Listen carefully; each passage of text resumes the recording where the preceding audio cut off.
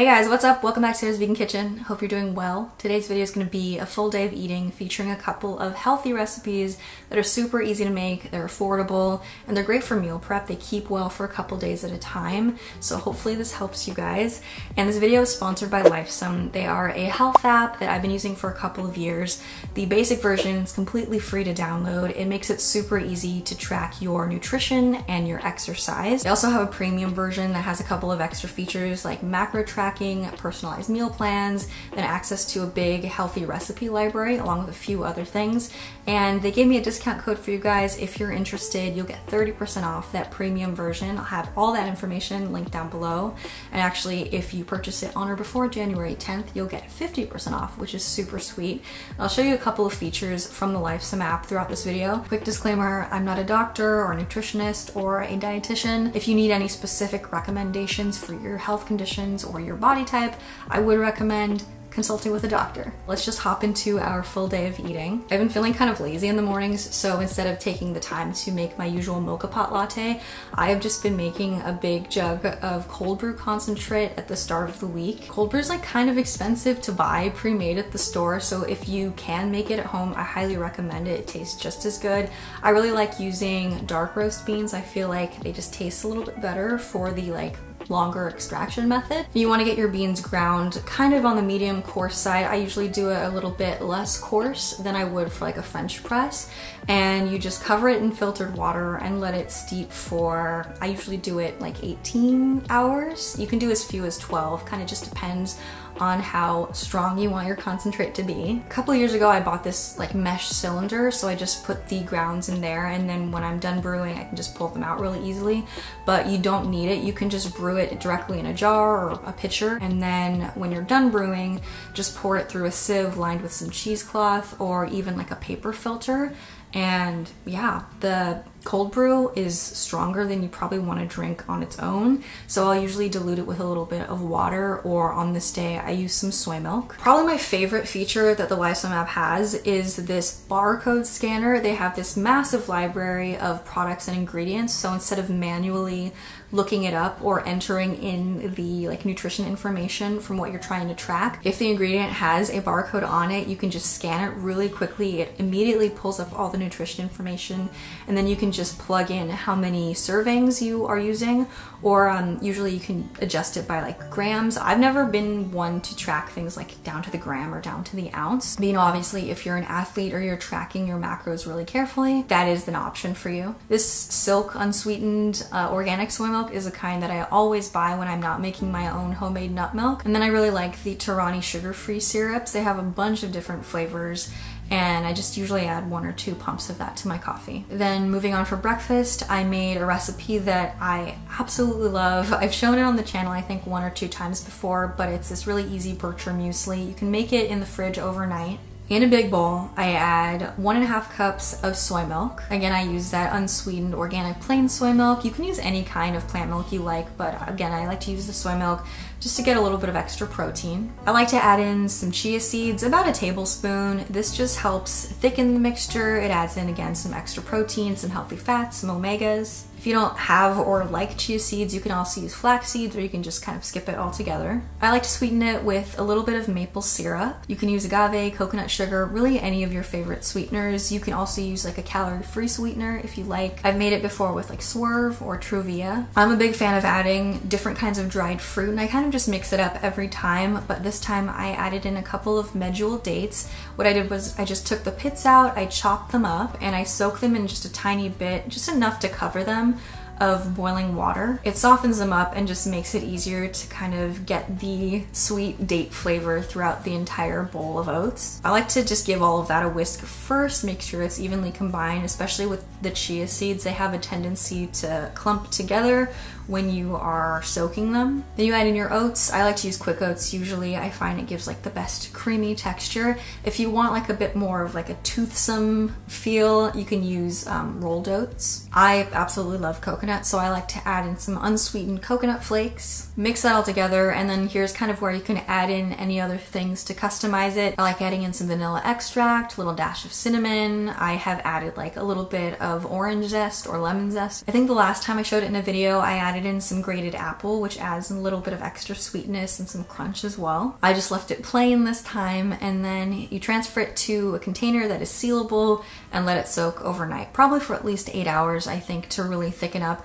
It looks like at this point really loose and like it's gonna be super runny, but trust me, between the chia seeds and the oats, it's like gonna get super thick and creamy, and it's so good. Then the following morning, you can either eat it chilled, which I like to do, or you can heat it up. You can top it with some extra fruit or nuts, and it's just so good. So that was my breakfast. Again, one of my favorite recipes. I come back to it time and time again. It's healthy, it's delicious, it's creamy, and I don't know, if you are like me and you have trouble enjoying oats in other ways, I think this is certainly worth a try. Another feature that the premium version of the Lifesome app has that's super convenient is that you can input custom recipes, so that if there's something that you eat all the time, you don't have to manually enter all the ingredients every single time. You can input all the ingredients and measurements for the full batch of the recipe, and then input the number of servings you usually get out of it, and it will do all the division for you. So that is what I have done with this Bircher muesli.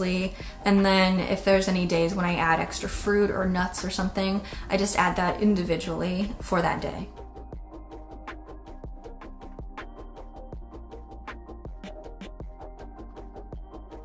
Okay, moving on to lunch. I feel like I have not been eating enough like leafy greens lately, and I always notice that when I'm really on top of getting in my greens, like my hair, skin, and nails aren't really healthy.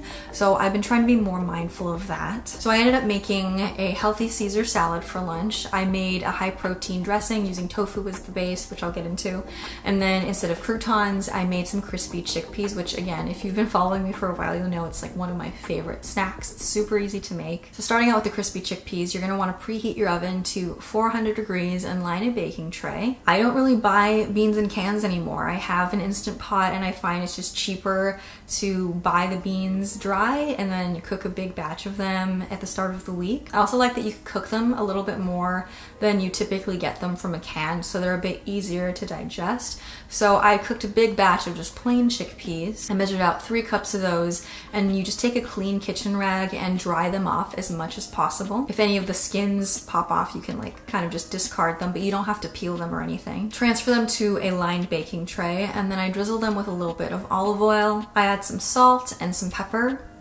And you can customize the spices in like infinitely many ways, but I kept them really simple for the Caesar salad. I just added on some onion and garlic powder. And you just bake them anywhere between 30 and 40 minutes. I had taken mine out of the fridge, so they needed the extra time. I did the full like 40-45 minutes. And every 10 minutes or so, you just want to give them a nice little shake to make sure that they're cooking evenly. So while those were getting nice and crispy, I went ahead and made my high protein Caesar dressing. I kind of worked off of the cashew Caesar dressing that I have on my website. I'll link it down below, but instead of using the soaked raw cashews, I used half of a block of medium firm tofu. If you can find silken tofu, it actually works really well in this recipe too, but I just happen to have an already like half-eaten block of tofu in my fridge. So I cubed it up, I added it to my blender. You add in some capers, some Dijon mustard. Actually, you can use any kind of mustard, but I had Dijon. Some fresh lemon juice. Recipe on my blog calls for miso paste. I didn't happen to have any at that moment, so I ended up using a little bit of vegan Worcestershire sauce and just adding a little bit of extra salt because miso paste is quite salty. But the Worcestershire kind of added that like savory flavor that I was going for. And then I had a few cloves of roasted garlic from earlier that week. In my previous video, or maybe a couple videos back, I'll link it down below. I show you guys how to make roasted garlic. It's very easy, and it's the perfect thing to add into sauces, dressing, pasta. You can use it as a spread. It's very versatile. So I had a few cloves of that in my fridge, and I just chucked it into my dressing. Add a little bit of extra water, along with a few tablespoons of olive oil. You could leave the olive oil out if you want to make this like an oil-free dressing, but I always like the extra flavor that olive oil adds and the texture. It makes it a little bit creamier. And then I just blended all that together. I really like making kale Caesars, but I happen to have some romaine on hand from my produce box. So I chopped that up, gave it a good wash, and then I tossed my dressing on the romaine, gave it a little sprinkle of nutritional yeast. You can add the nutritional yeast to the dressing too if you like. But traditional Caesar dressing usually contains some Parmesan, or it's topped with Parmesan, so the nutritional yeast kind of adds that like savory, cheesy flavor. Then I topped it with a nice big handful of my crispy chickpeas. I feel like adding a lot of healthy fats or protein to a salad is a good way to make it very satisfying. I just remember when I first went vegan and I was trying to eat like super high carb, low fat, low protein, I would try to make these big salads with like fat-free, protein-free dressings just out of like pureed bell peppers and stuff, and it was not satisfying at all. So this dinner recipe is actually the one I'm most excited to share with you guys because I get requests all the time to make more recipes featuring soy curls, and have not really been on top of that, but they're really just so good. They're really affordable. I get mine from the Butler website directly because usually if you order from them, they sneak in a few samples for free. Like they've given me samples of their taco crumbles, some of their vegan jerky, and it's pretty sweet. If you're not familiar with soy curls, they're just these little dehydrated chunks of soy protein. If you've ever tried TVP, it's like bigger version of that. And it kind of works like tofu in that it's really good at absorbing different flavors. It works really well with some sort of marinade because on their own they don't taste like very much, but they're very high in protein, low in fat, and they kind of have like a texture that's reminiscent of chicken, not entirely spot on obviously, but it works in a lot of recipes where chicken's typically called for. Like I have a chicken salad recipe using soy curls on my blog, I'll link it down below. So anyway, for dinner I ended up making some soy curl tacos with carne asada marinade. You're always going to want to start out by soaking your dried soy curls in boiling water. This helps to rehydrate them and it kind of rinses off like any of the extra soy curl dust from the box or the bag. So just cover them with boiling water. You can use vegetable broth if you want to infuse some extra flavor. I always find it's kind of a bit of a waste because I always end up using a marinade as well. I let them soak for about 10 minutes and then I go ahead and I transfer them to a nut milk bag. You can use a clean tea towel or a couple layers of cheesecloth if you have those instead. And then I just squeeze out as much of the excess liquid as possible so that it's nice and porous again and it can absorb your marinade.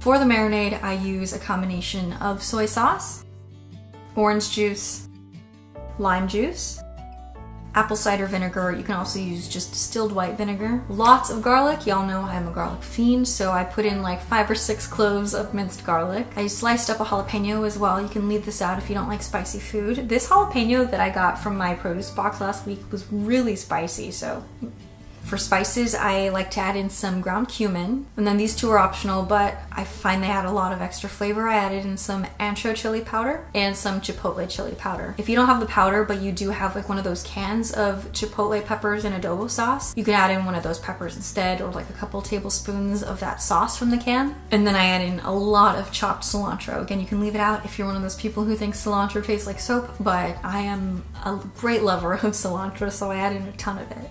Give that a good stir, then pour it over your soy curls.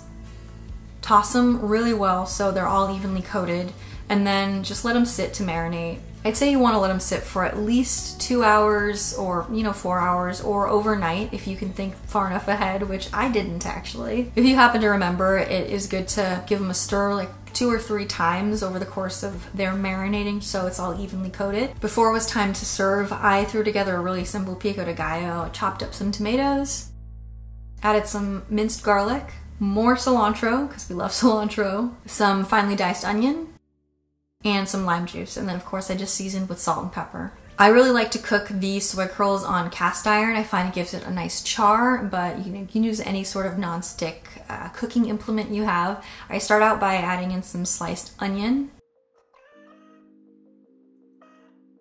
And once the onion starts to take on some color, I add in some sliced peppers, let those soften up a little bit, and then set them aside. Then I add in some of my soy curls, and then I cook them until they start to take on a little bit of a char as well. The recipe for the carne asada soy curls I have down below is for like a pretty big batch, so you can scale it down if you want. It calls for an entire bag of the Butler soy curls. I heat up a couple of corn tortillas just to make sure they don't break on me, and then I put everything together. I like to top it with my pico de gallo and a little bit of mashed avocado.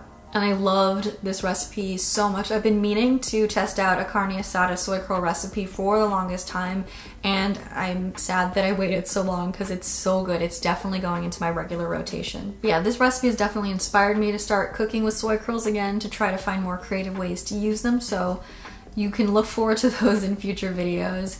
And yeah, they're just such a great source of protein. They're a lot more affordable than most other like vegan faux meat alternatives.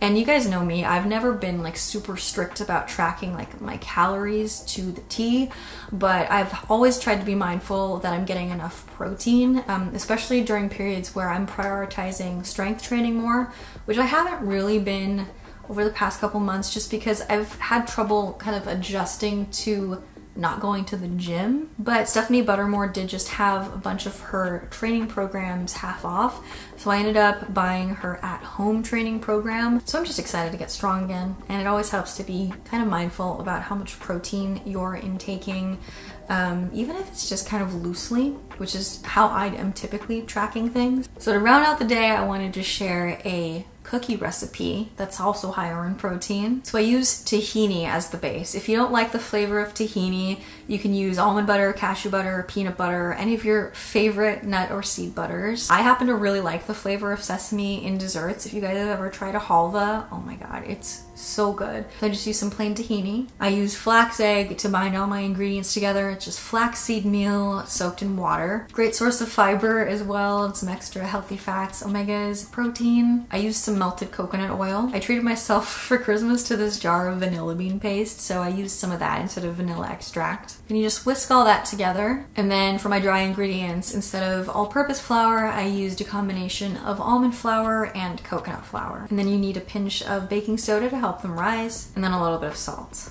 I ended up adding in some chopped vegan dark chocolate chunks. Scoop them out and then bake them anywhere between 12 and 14 minutes. And I gotta tell you, they don't look super pretty, but they taste so good.